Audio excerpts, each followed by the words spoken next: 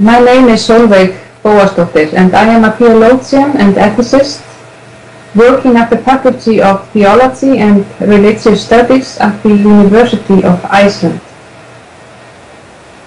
There are really many positive things to say about Iceland, not least when it comes to gender equality.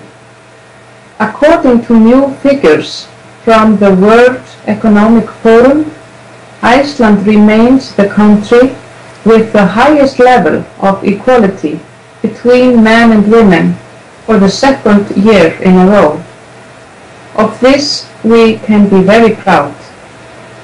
However, gender-based violence exists in Iceland as in all other countries in the world, and we have very similar figures compared to the other Nordic countries.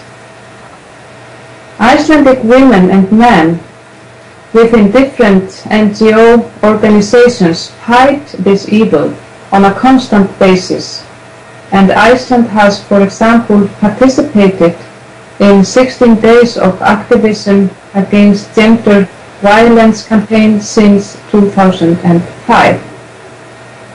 To talk about gender-based violence means that we recognize that the roots or the basis to much of the violence that women suffer in society are cultural.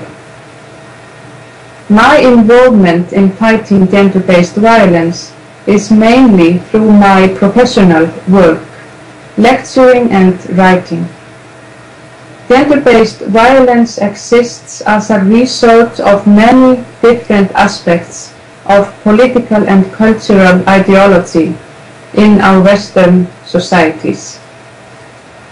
In my research, I stress the close links between direct, structural and cultural violence. Religion and ideology is most often used to justify women's subordination. This justification is what I call cultural violence.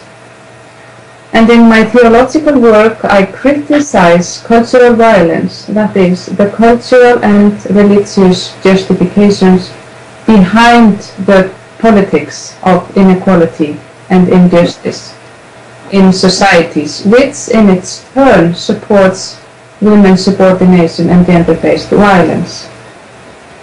There are many different things that can be done in trying to end gender-based violence.